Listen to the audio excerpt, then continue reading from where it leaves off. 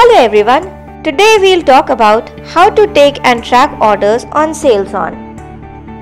SalesOn provides you with a mobile app for your on-field sales team to take orders, and distributors can track the same through their admin console. To open the admin console, we need to hit app.saleson.co.in on the browser. Before taking orders, we need to make sure that we have a valid items list and a few customers to take orders from. The detailed videos to add customers and items will be provided to you in the description box. Let us now take orders through the mobile app. First, we'll select the route or beat for which we are supposed to take orders today. On selecting this, we can see a list of customers for this particular beat being loaded. We now select a particular customer to take orders from. On clicking New Sale, we can see a list of the items being loaded. On clicking the item, you can see its detailed images, add free quantities, change the price, and many more. Let us now add Cadbury mini treats to our cart. Let us add a discount of 40 rupees to this and add it to our cart. I am adding a few more items to our cart. I am now adding Cadbury eclairs to the cart, for which I need to provide 1 quantity free on purchase of 5 quantities. This is now added to the cart. Next, I need to add this Lay's chili but at a different price. Let us change the price here and add it to our cart. Here, we see that the yellow Lay's Classic is out of stock, yet we can take orders on this as well. Let us now review our cart.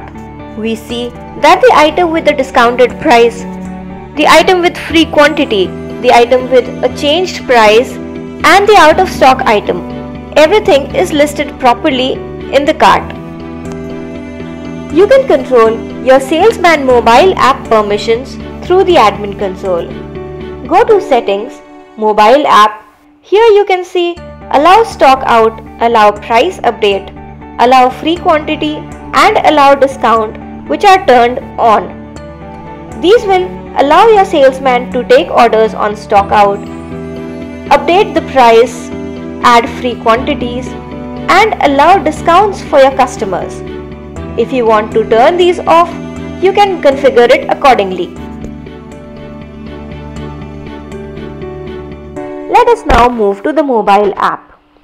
Here in the cart, we can add some optional extra discount. We can attach some attachments like images, and we can add some notes to the sales order. On clicking the Place Order button, we see that the order is successfully placed. From here, we can view the invoice, print it, or take payments on this invoice. Also, we can share the invoice over WhatsApp. On clicking on View, we can see that the invoice has been correctly generated with all the necessary details. At this point, we can still edit our invoice by clicking the Edit button on top. Let us add another product to our list and update the invoice. As soon as a sales invoice gets generated on the mobile app, it gets real-time synced with the admin console. Here you can see that the invoice is generated with all necessary details. Any invoice can have multiple status. Once it is moved to confirmed, we cannot edit the invoice.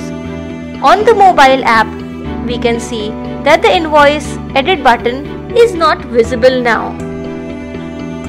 To create sales invoice from the admin console, click on Create Sales Invoice button. Here we need to add our customer name and the items that we need to take orders for. On save, the invoice is generated successfully. We can configure the fields that we want in our invoice through invoice settings. We can also download the invoices in Excel format or in Tally compatible format. From here we can also perform some bulk actions like selecting invoices and converting them to delivery challan, changing the status of the invoices, printing them, or even downloading the loading sheet. See you in the next video. Thank you.